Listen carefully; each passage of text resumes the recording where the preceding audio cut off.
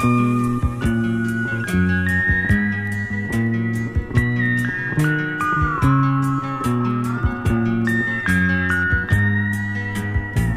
Tom Watson married late in life at 52.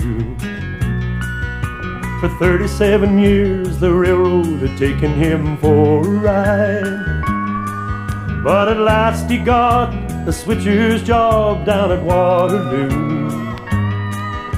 He knew he'd be at home enough now to take a bride. He married Laura Wilson, her mama's only daughter. She was 34 and getting older every year. It wasn't really love, he sort of bought her, but she left with Tom and never shed a tear. She saw in Tom a lover, a brother, and a father. He took her home to the house he'd built for her, just across the bridge near the switcher's shack by the water.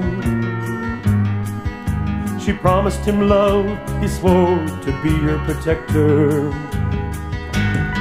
He said, Laura, don't cross the bridge, especially in the morning, because I can't stop the train, there's no way to warn it. So I'll have to keep the switch locked tight, no matter who's on the track. Oh please, Laura, don't cross the bridge, you'll never make it back. Oh please, Laura, don't cross the bridge, you'll never make it back. 5 years of heaven passed, and little Timmy was nearly 4. He was the apple of his daddy's aging eyes, his timeless giggle as he padded across the floor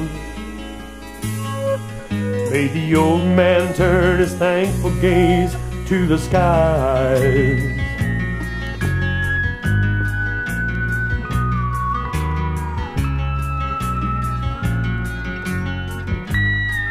Now Tom had 2 weeks left to earn his watch and chain. He knew repairs were needed to the switch, but all he got was talk. As he tried to lock the bridge in place, the switch just slipped again. So he crossed the span and grabbed the manual lock. He heard the chatter of the wheels on the tracks beneath the morning train. Well, it was roaring down the line like a dragon splashed in gold. Well, then he turned and glanced back across the bridge once again, and saw Timmy crossing to his daddy. It made Tom's blood run cold. He cried, Timmy, don't cross the bridge, especially this morning, oh, 'cause I can't stop the train, there's no way to warn him. Well, if I slip the switch, I know I'll kill them all. Oh, please, God, what can I do? He can't hear my call. Oh, please, God, what can I do? He can't hear my call. No one on the morning flyer even glanced his way, or heard him scream as they thundered on by.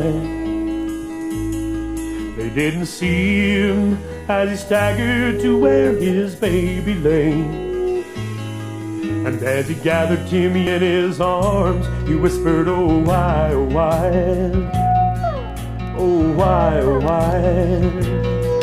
Oh Timmy, don't cross the bridge, especially in the morning, oh, 'cause I can't stop the train, there's no way to warn him. Well, if I slip the switch, I know I'll kill them all. Oh, please, God, what can I do? He can't hear my call. Oh, please God, what can I do? Timmy can't hear my call.